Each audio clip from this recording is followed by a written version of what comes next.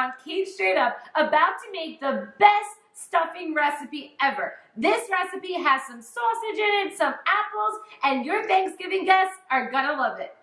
We're kicking off this recipe by browning up either mild or hot ground sausage and making sure that it's chopped up really fine.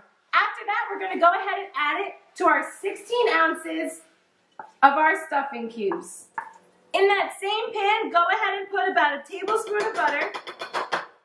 And then we're gonna go ahead and add 1 medium white onion,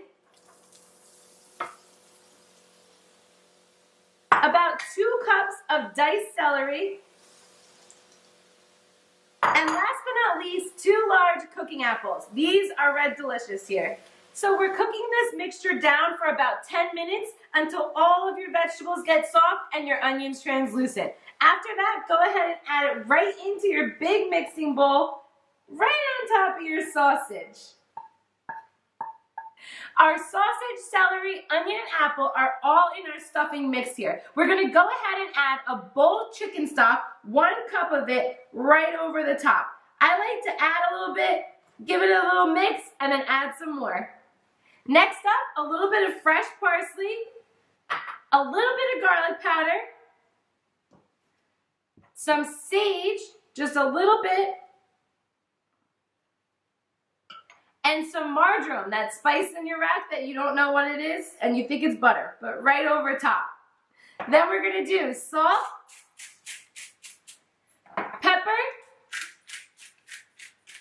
and a tiny bit of sherry. This is the good stuff. This is what makes it really, really pop.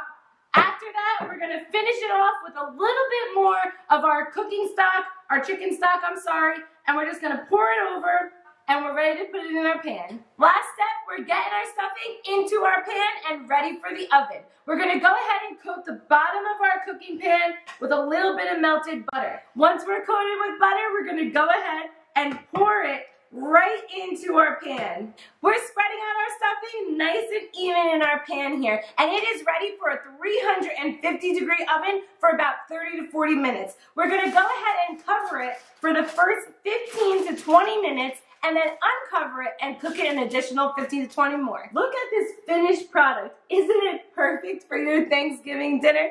Make sure to check back to Cait Straight Up for more of your Thanksgiving favorites coming up all through the month of November. If you have any questions about this recipe, please make sure to comment below or tweet. Of course, subscribe. And other than that, guys, I'll see you next time. Bye-bye.